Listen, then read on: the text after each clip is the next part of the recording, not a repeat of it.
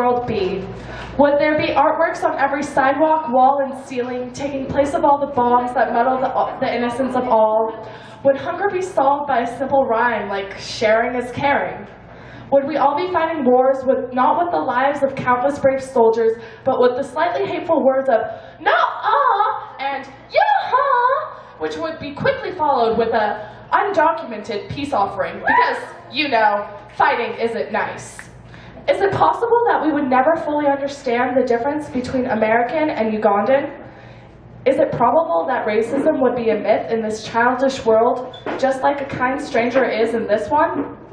Would we all trust the people the moment we met them, and never have the glass frames of the memories shattered? Would we ask questions not caring about how dumb, repetitive, or obvious they might sound, just because there's a chance that someone out there might be on the same wavelength?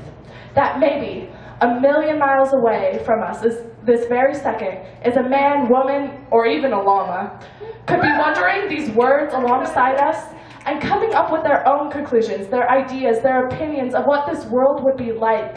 And the only way to get this perfect image out of their head is to write it down on every surface that they can.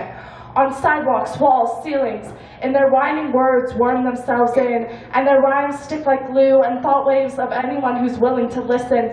And they will fight wars of hate and discrimination and heartbreak with slick phrases that roll off of their tongues, and the phrases that they don't speak, for sometimes poetry isn't what is written, it's what's not said by the poet that makes the difference.